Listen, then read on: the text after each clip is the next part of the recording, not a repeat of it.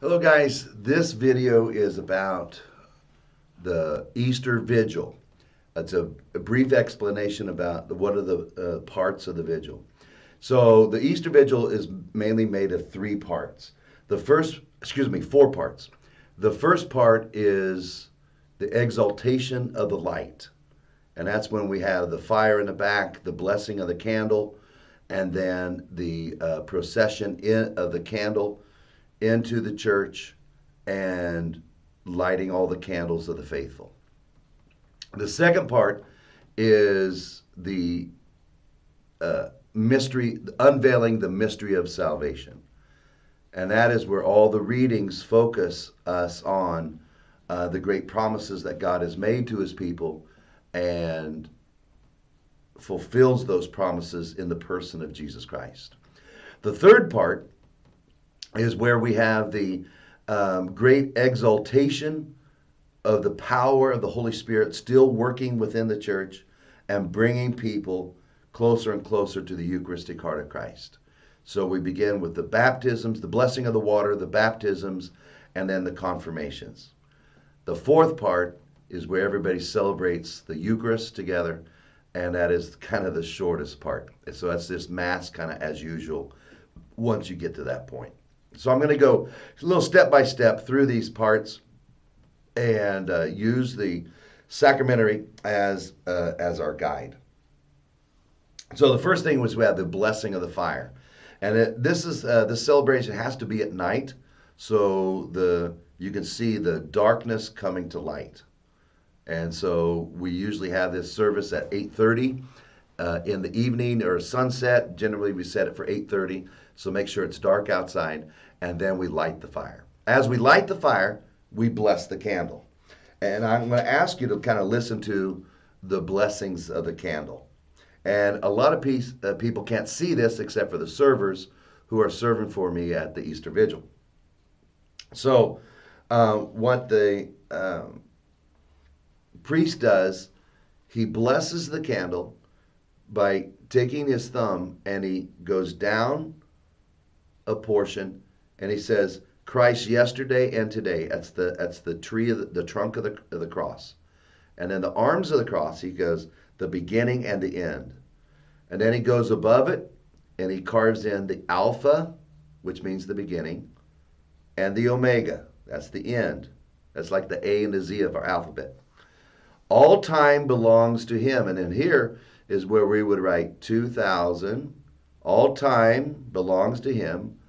2-0, and all ages. To him be glory and power. So that's 2000, 2020, through every age, forever. And then we have these pins with incense that we insert in 5 different points in the cross. So these are this incense, the 5 representing the 5 wounds of Christ.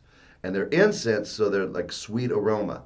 Now they're encapsulated with wax as we push these in.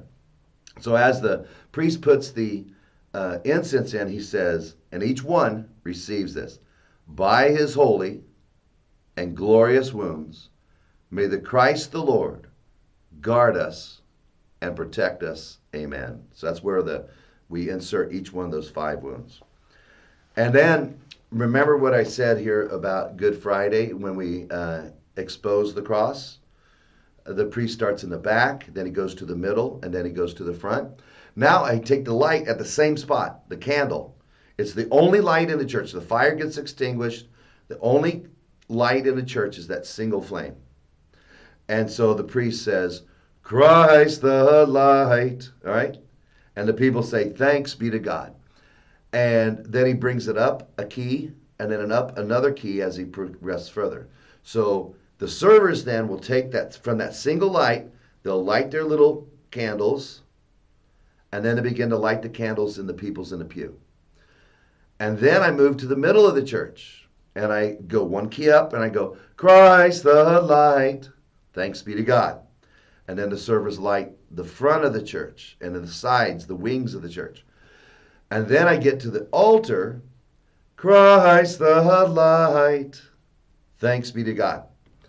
And then I bring it over and place it into the holder for the Easter candle. Now, guys, I gotta tell you, what you're going to witness here with the bishop, and this is going to be at 5 p.m. on Saturday. You're going to be witnessing that Easter Vigil with the bishop. Their candle weighs 33 pounds. I was a deacon, 1994, celebrating the Easter Vigil with the bishop. And you had to take that 33 pounds, you had to hold it up, Christ the light, right? And then you walk to the middle. You had to hold 33 pounds out here like this. I was like, "Gah, it's getting heavy. Christ the light." And then and I had to hold it, I don't know, it took like at least 10, 15 minutes. It's like holding it out like that, 33 pounds. I said, I'm a wimp, that's heavy. Anyway, so we process in with the candle. And then we go through the blessing of the candle, and we sing what we call the Exsultet in front of the candle.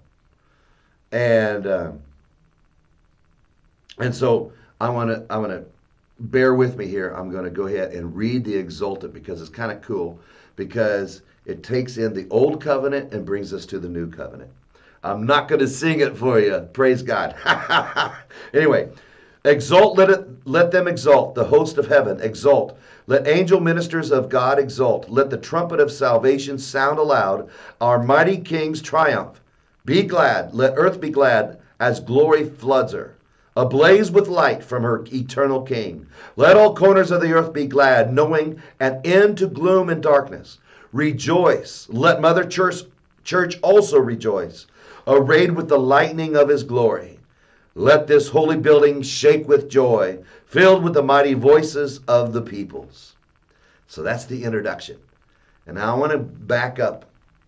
And remember what I talked about, the Triduum fast? You haven't eaten since Holy Thursday night. All you're doing is drinking water or some liquids. I did juice. The only food you've eaten is the communion on Good Friday, and it tasted sweet. And now you're waiting, and remember I said your senses are becoming more acute. They're more sensitive. Your hearing, your sight, your smell. And so this Easter Vigil, the whole play of light and darkness. Wow. Okay? I'm just going to say, it's pretty intense. And so then the priest goes on, or the deacon goes on. Therefore, dearest friends, standing in the awesome glory of this holy light, invoke with me, I ask you, the mercy of God Almighty, that he who has been pleased to number me, though unworthy, among the Levites, may pour into me his light unshadowed, that I may sing this candle's perfect praises. And then, so he asks the blessing of God on him, and then he has this dialogue with the people. The Lord be with you and with your spirit. Lift up your hearts. We lift them up to the Lord. Let us give thanks to the Lord our God.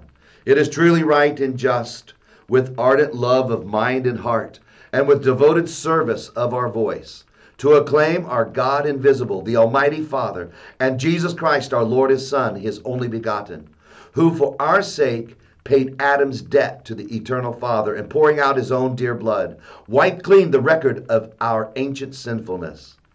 These then are the feast of Passover, in which is slain the Lamb, the one true Lamb, whose blood anoints the doorposts of all believers. Remember what I said the other day? We don't, on the Passover, we don't put the blood of the Lamb on doorposts or lintels of homes. It's on the doorposts within us. This is the night when once you led our forebears, Israel's children, from slavery in Egypt and made them pass dry shod through the Red Sea. This is the night that will, with a pillar of fire, banish the darkness of sin. This is the night that even now throughout the world set Christian believers apart from worldly vices and from the gloom of sin, leading them to grace. and joining them with the holy ones. So our voices and our celebration on this Easter Vigil night joins all the church time past, the church present, the church future, the church glorious, the church suffering, and the church pilgrim or the church militant right here on earth. This is the night when Christ broke the prison bars of death and rose victorious from the underworld. Our birth would have been no gain had we not been redeemed. O wonder of your humble care for us. O love, O charity beyond all telling. To ransom a slave you gave away your son. O truly necessary sin of Adam, destroyed completely by the death of Christ. I got to stop here for a second. St. Augustine, I think, it was the first to coin that phrase, O necessary sin of Adam.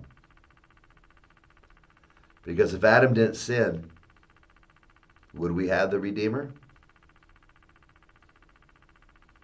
O happy fault that earned so great, so glorious a Redeemer. O truly blessed night, worthy alone to know the time and hour when Christ rose from the underworld. This is the night of which is written, the night shall be bright as day, dazzling in the night for me, and full of gladness. The sanctifying power of this night dispels wickedness, washes faults away, restores innocence to the fallen, and joy to mourners, drives out hatred, fosters concord, and brings down the mighty. On this your night of grace, O Holy Father, accept this candle, a solemn offering, the work of bees in your servants' hands, an evening sacrifice of praise, this gift from your most holy church. But now we know the praises of this pillar, which glowing fire ignites for God's honor, a fire into many flames divided, yet never dimmed by sharing of its light. It is fed by melting wax, drawn out by mother bees, to build a torch so precious. This is the beeswax in which the candle's made. But I love this line in there. A fire, a single flame, into many flames. A fire into many flames divided, yet that flame never dimmed by sharing of its light. So again, this is a symbol too of a Christian who has becomes alive in the faith and shares the faith. Their faith is not dimmed. It only grows the brighter. But now the light around him continues to dispel the darkness.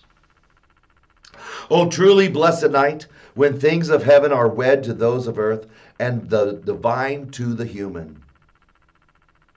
Therefore, O Lord, we pray that this candle, hallowed to the honor of your name, may persevere undimmed, to overcome the darkness of this night. Receive it as a pleasing fragrance, and let it mingle with the lights of heaven. May this flame be found still burning by the morning star, and the one morning star who never sets, Christ your Son, who, coming back from death's domain, has shed his peaceful light on humanity and lives and reigns forever and ever. Wow. Okay. All right, so we move from this first part, the exaltation of the light, and with that, we move into the unfolding of the mystery of salvation.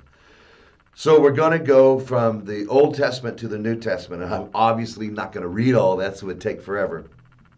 But in the liturgy that you're going to see with the bishop, it's going to go through all the readings, and I'm just going to give you a synopsis.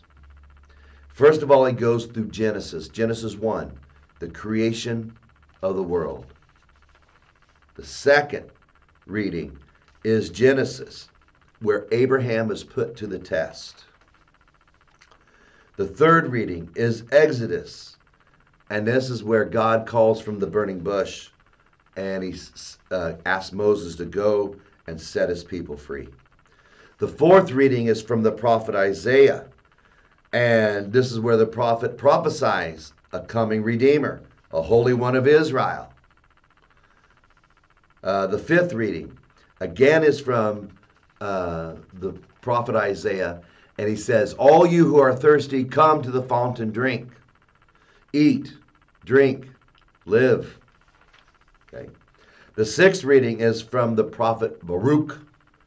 And here's where Baruch the prophet challenges the people to follow the commandments of the Lord and to know the blessing that will come upon the people of Israel. And with Jacob, that means Israel, receive her, walk by her light toward splendor. Give not your glory to another, your privileges to an alien race. Stay with Israel, stay with the covenant of God. The seventh reading is from Ezekiel. And this is where Ezekiel challenges those who were defiled by sin, that they can be restored and that we get a new spirit within us, a new bodies within us, that the Lord is going to transform us. And then this is where there's 7 readings, and so all of a sudden the lights get turned on. The lights get turned on. Everybody was sitting in darkness, and the only light in the church was the candle, the single Easter candle. Everything's red. That's why you see the lectors with flashlights, right? So now all of a sudden, we have the lights turn on, and we have St. Paul to the Romans. Are you unaware, he says, that we who were baptized into Christ, with Christ Jesus, were baptized into his death? We were indeed buried with him through baptism into death, so that just as Jesus was raised from the dead by the glory of the Father, we too might live in newness of life. Okay.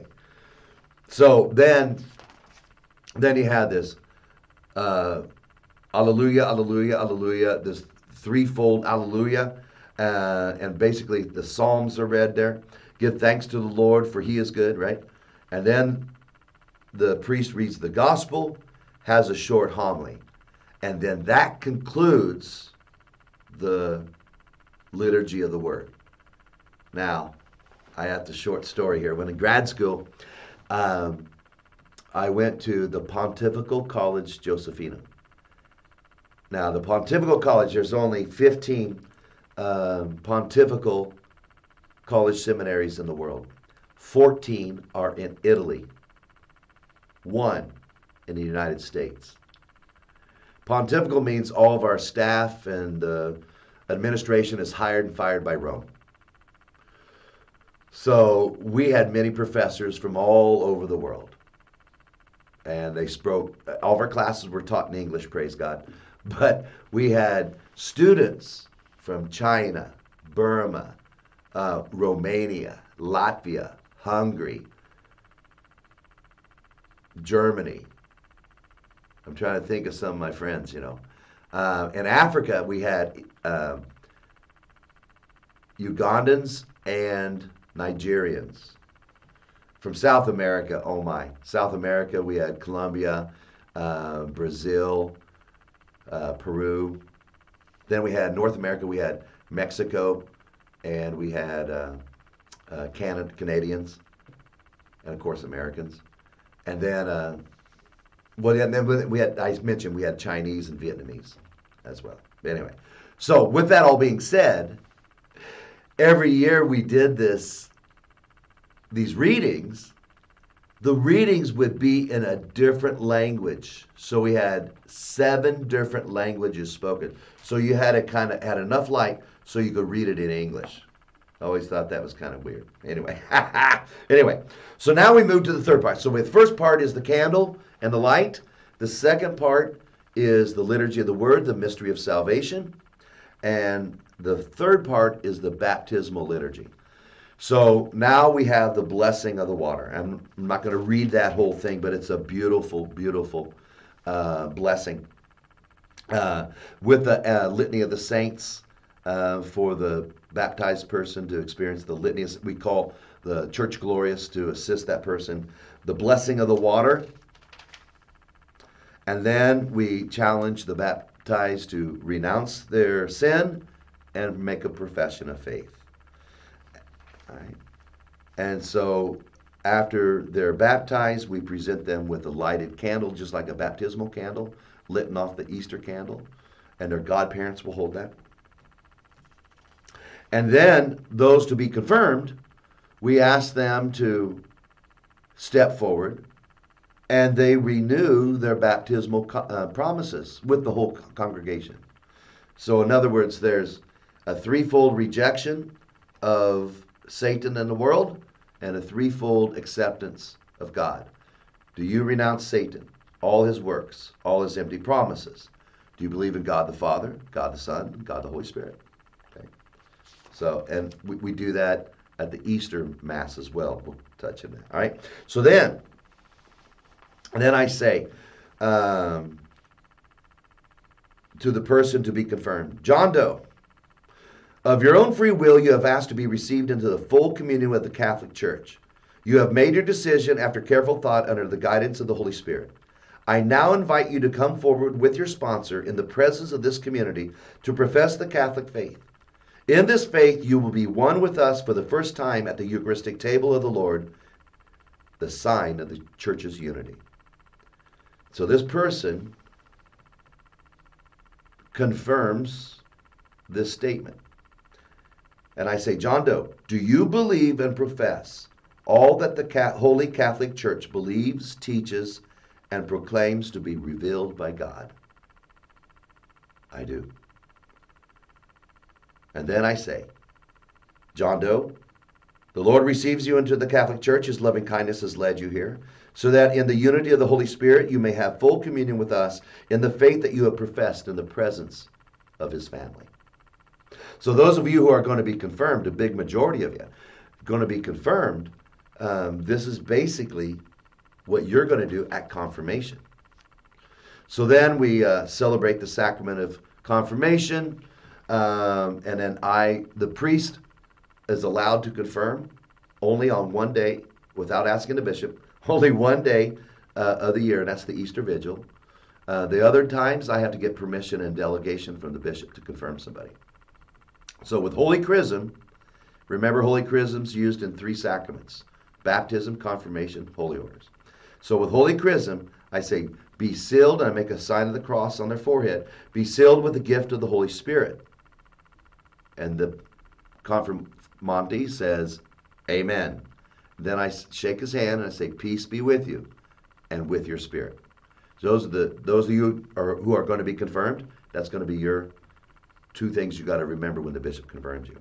Okay? So that ends the 3rd part, confirmation.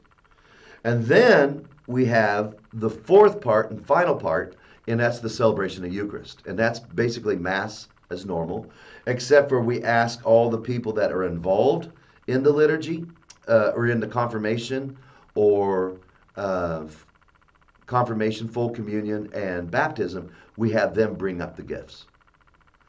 And so that's the simple, easy part. And so that's kind of the Easter Vigil in a nutshell. And remember, that's going to be broadcast 5 o'clock from the cathedral on Holy Saturday. So 5 o'clock from the cathedral, Holy Saturday. It's going to be live streamed. So again, catch that and watch that movement. It's going to be beautiful. Going to be beautiful. God bless you.